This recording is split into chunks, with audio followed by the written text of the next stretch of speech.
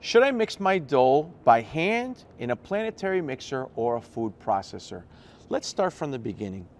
I love a handmade dough, especially for you home bakers that are starting to learn the differences in what happens to your dough as it becomes a dough itself, or as we're creating our dough. The reason I like mixing a dough by hand is, number one, you are really gonna have to work and work and work on that dough to overwork it. So to start out, to understand your dough as it develops and comes together, if you're mixing by hand, you can physically see the dough process coming together, the formation of gluten, the gluten actually working and tightening up until the point that we start kneading, and that dough ball becomes a very homogeneous, very smooth, nice, supple dough ball. When we start talking about mixers and especially food processors, you got to understand that a machine is doing the work for you. When we use a machine to do work, especially when we talk about dough, it's really important to understand that the machine creates friction.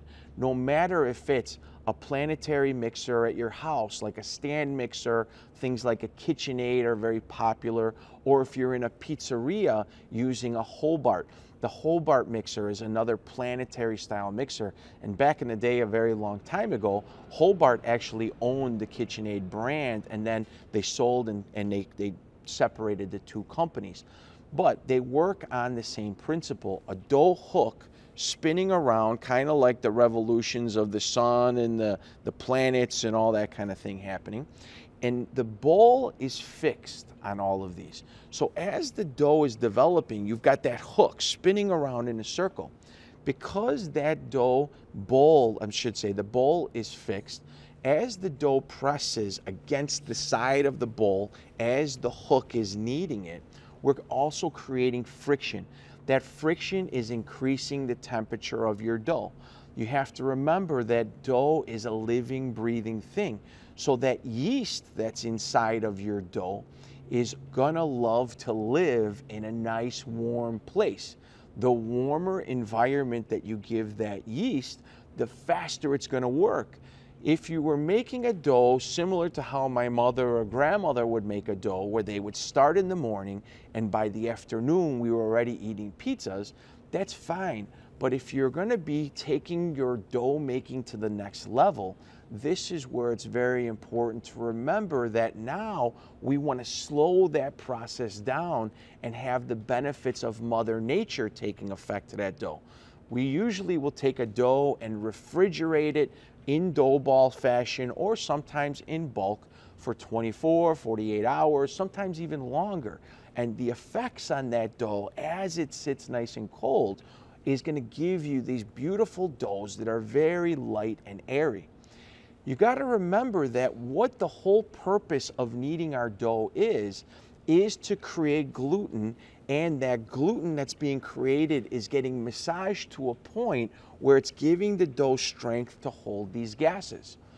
The reason I don't care for the food processor, I'd rather see you use a planetary mixer, your KitchenAid, your Hobart, rather than a food processor, is because to make dough, they give you a dough attachment for the inside, which looks just like the blades of the food processor.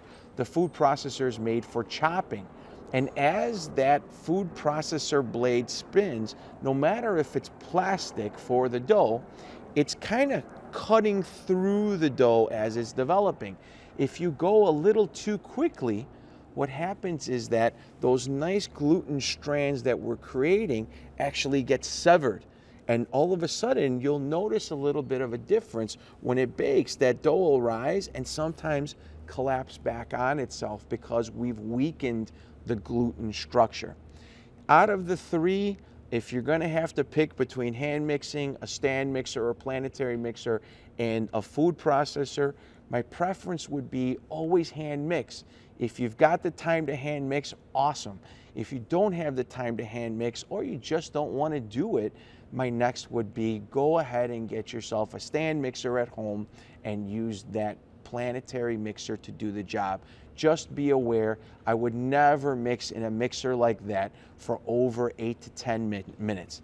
I would never increase that mixer over the second speed because it's just too abusive on the dough, and it's going to warm that dough too much for the dough you're trying to make.